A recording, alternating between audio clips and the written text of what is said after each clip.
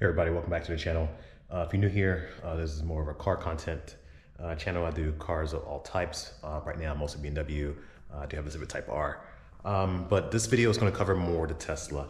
Now, if you are brand new to Tesla, say for example, you're renting one on Turo, or you're driving a Tesla for the first time, this video will be for you. So let's get started.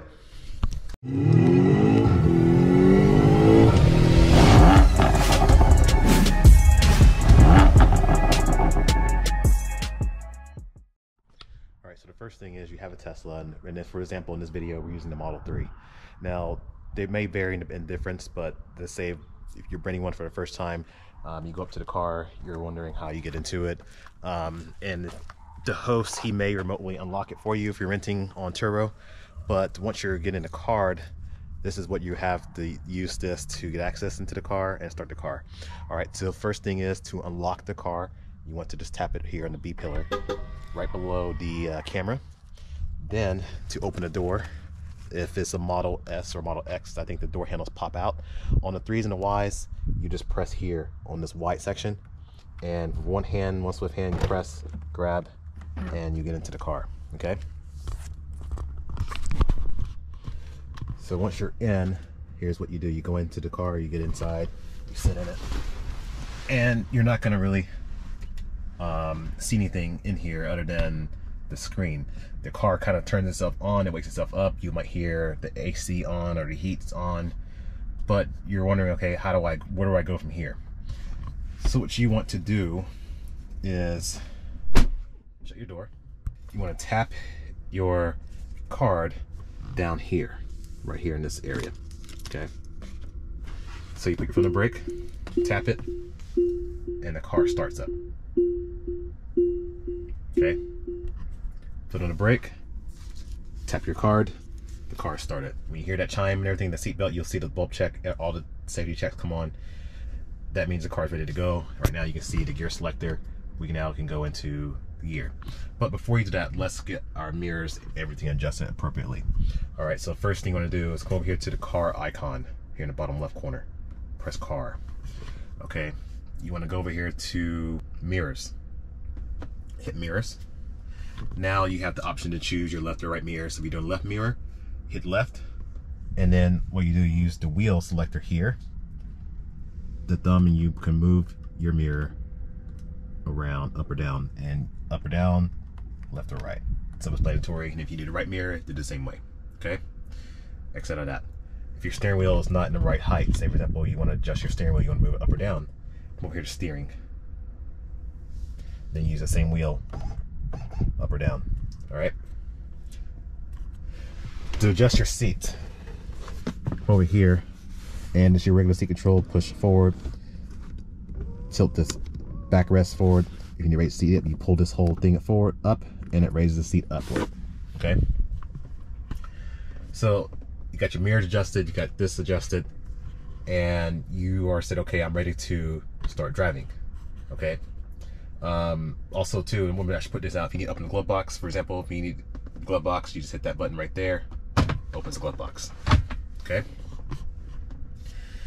Now to start your drive, if you don't know where you're going, say for example you're traveling, you hit navigate, and then from there you can just put in to exactly where you want to go, type in your destination, and then it will tell you where you are or what you're doing. So if I'm just going to, say I'm going to Sport Clips in Kernersville, okay, it's going to load up Sport Clips. It's going to tell me which roads to turn on, and then it'll tell me how much battery I have left when I arrive. So there's the range anxiety should hopefully, you know, alleviate that, because you see how much range you have left. I got 56%. I'm gonna use 6% of battery.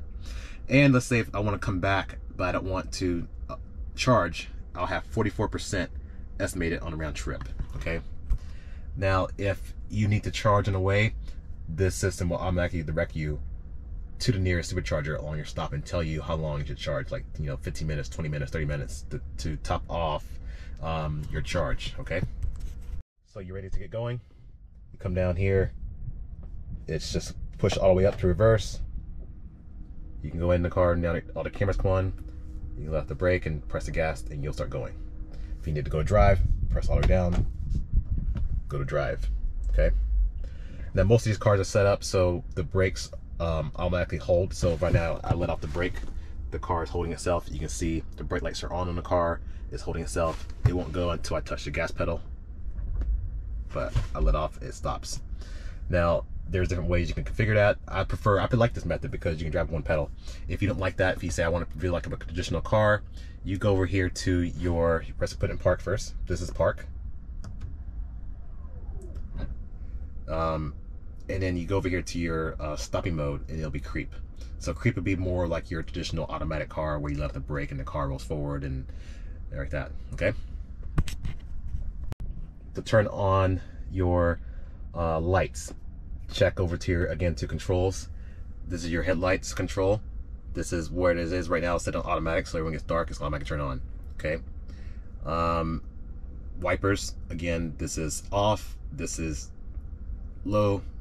This is all rain sensing wipers, so it's going to be your how strong you want your, like you see, intermittent or fast or super fast, or leave it on automatic. If you want to put some music on, go over here to the music and you can stream. You can choose where you want to stream from, to your Tesla's native streaming service, or you can hit this arrow and then pick from here. If you need to dial on telephone, you can come over here, hit the phone, you can pair your phone just like any other thing. To adjust your air vents, all you do is just come in here, and what I would do, you just grab the airflow and you move the vent like that. All right, you can slide it side to side and you can adjust it that way. Then you have other controls for your heated steering wheel, rear defroster, front defroster, and then you can do the rear climate. You can turn on the rear heated seats in addition to that as well.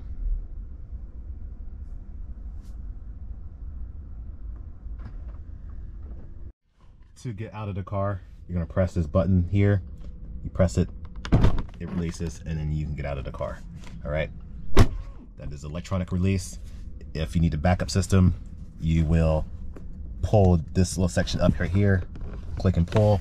You don't want to do this all the time because it doesn't release the window. You can actually damage the automatic window system.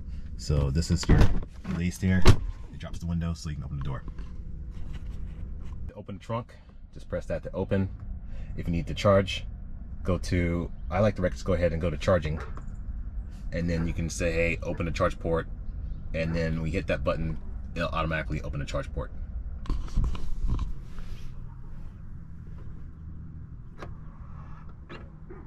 Then to close charge port, you just say close charge port.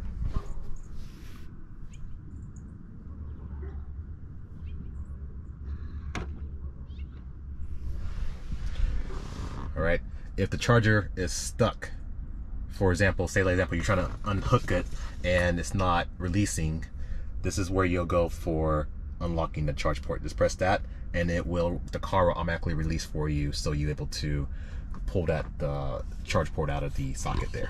When you're charging, it's always good to charge to about 50, 60, no more than 80% of charge, because for one, it takes a long time. The second part is it's not good for the battery. If you're just doing a really long load trip, it's good to start off that way, but then throughout your journey, make sure you just do small tops off, here every now and then. For example, if we need to do, quickly get up to percentage. You can drop your phone right there. These two are wireless charging pads.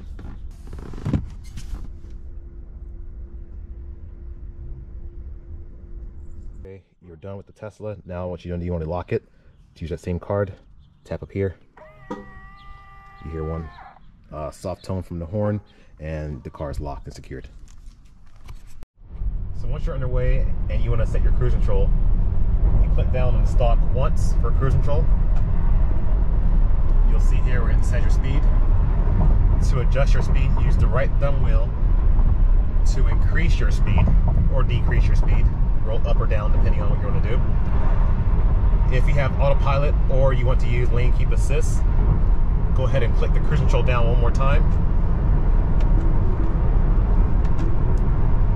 And then you can release the wheel. Momentarily, you can see just keep light pressure on it, nothing really, not really holding it, but it's a lane keep assist. The blue lines show you that you're in lane keep assist, and from there you can adjust your speed appropriately. if you have the adaptive or full self-driving package, by turning on your right turn signal or left turn signal would initiate a lane change. The car will look for a lane change or make sure it's clear, and then initiate the lane change, and then deactivate the turn signal automatically. If you are using a navigation through autopilot, the car will automatically navigate into the appropriate off-ramp and go from there. Obviously, when you're using these systems, you still need to be fully aware. Like I said, my hand is still here resting on it. I'm not fully, doing anything in the back seat or not fully paying attention. It's a good system to have as a backup plan. I would never be fully rely on it. To deactivate the system, if I want to deactivate the cruise control, just go up on the stalk. Now I'm back on manual driving. Also mention, when you're using the cruise control, either in just basic cruise control or using the autopilot function, both instances, it will brake for you. It will see other cars, so it will apply the brakes if the car in front of you brakes, and then it will speed up, not to exceed your preset speed once the traffic is clear ahead. Alright, so one pedal driving. I'm coming up, I'm at 50 miles an hour. I'm not touching the brakes at all. As I get closer to my stop, I ease off the accelerator, easing off, letting it regenerate. Turn left onto Macy Grove Road. And as I get down to a stop, I come all the way off. There we go. And the car comes to a complete stop, not touching the brakes. Check for traffic.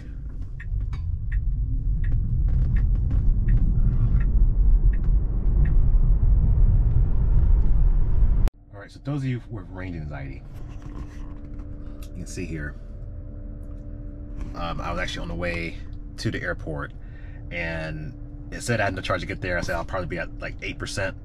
Then as I start driving, I was driving a little faster. It actually said, you know what, you need to stop. And it automatically added a waypoint along my route. So all I do is take one exit, stopped here at the local Sheets right off the exit, plugged into the charger, went inside, and got a couple snacks, and used the restroom, came back out, and then it says that there's enough charge to continue the trip.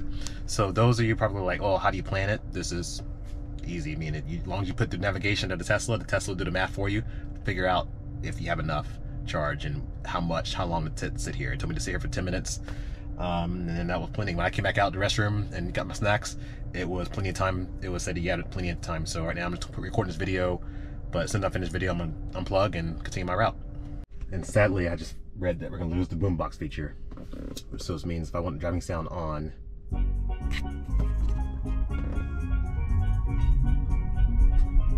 so this sound comes out from outside the car.